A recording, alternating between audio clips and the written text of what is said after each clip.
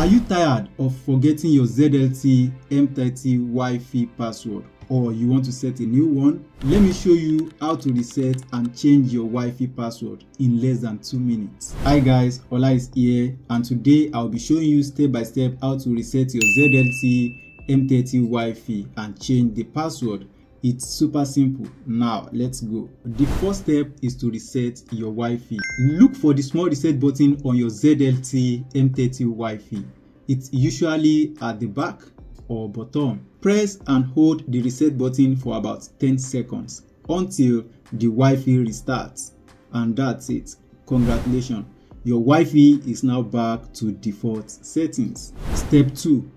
After the reset, connect your phone or laptop to the Wi-Fi using the default details. You will find them on the sticker at the back of your Wi-Fi or in the Wi-Fi manual. What does this mean?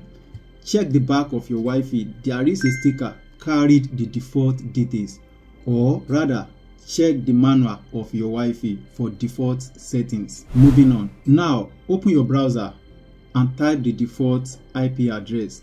It's usually what I'm showing you on my screen, either the first one or the second one, and you can use any browser, either the Opera Mini or Chrome browser. Just open it and type the default IP address.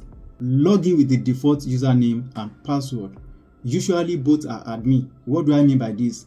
The default username is admin, while the default password is also admin in small letters. Right now we are getting there. The step 3 is how to change your ZLT M30 Wi-Fi password. Once you are logged in with your default Wi-Fi username and password, go to settings, click on Wi-Fi settings.